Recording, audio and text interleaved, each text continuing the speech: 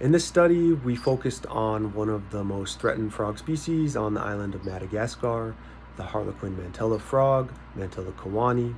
They're only found in a very small area of Madagascar's central highlands, and many of the sites where they're known from actually hadn't been visited by researchers in a couple decades.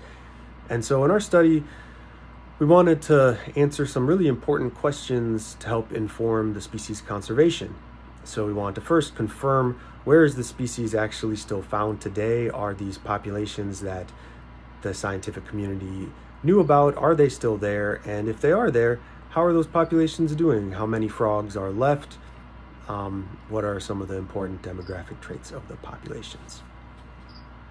So we visited 11 sites in rural Madagascar, and we were able to confirm that the frog is still there at 8 of them at least.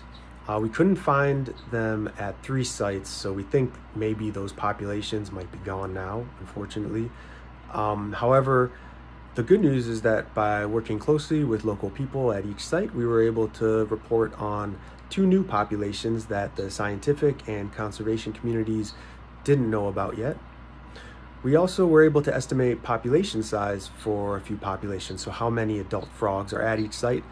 And at one site, it was over 100 in 2015. At other sites, it was closer to maybe a few dozen frogs or 50 adult frogs. And the alarming thing was at the site where there were over 100 adult frogs in 2015. This last year, it looks like it's down to a few dozen.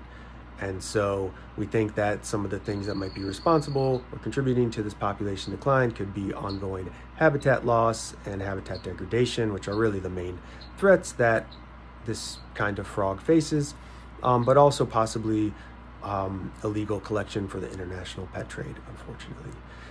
We also found that the lifespan of this frog is a lot longer than we thought. These frogs, we thought, live for maybe just a couple years in the wild. We thought that they lay eggs. The eggs turn into tadpoles in the water that take a few months to develop. They leave the water. They take maybe 1 year to reach maturity.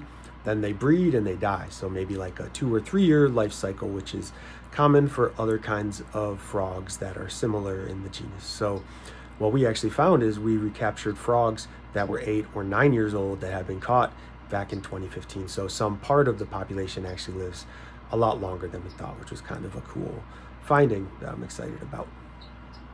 This PeerJ paper is just one of the first results of this study. And it is important because the population that were studied were also monitored for their entity to understand how animals, how many individuals still survive there.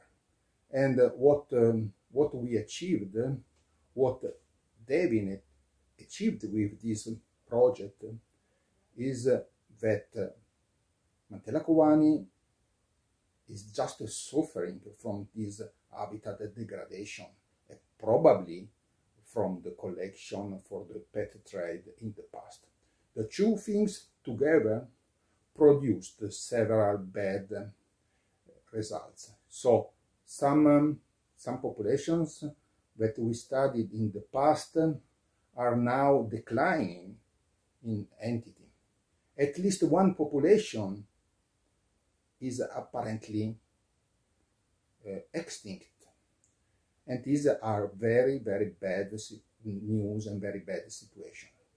So what we achieved with this study is really important to understand how to move on and how to put this species in a conservation perspective.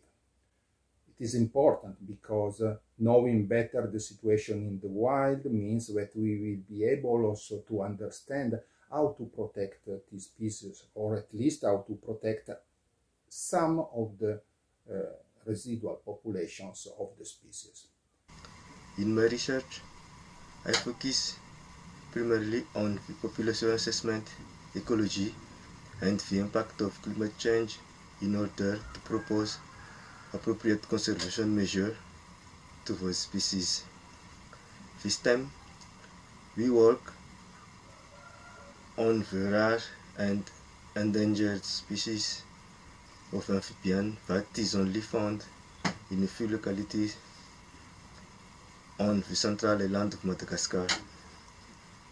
This species is called Mantella cowan, and our research is part of the implementation of the second action plan for its conservation. I was very happy to be able to publish this article in Peer J because it's open access. Anybody can read it who wants to, including people in the conservation community who might not normally have access to these types of articles if they're not based in an academic institution, or people at institutions in Madagascar that might not be able to access these articles. So I'm very glad to be able to share our research this way with you and the rest of the world.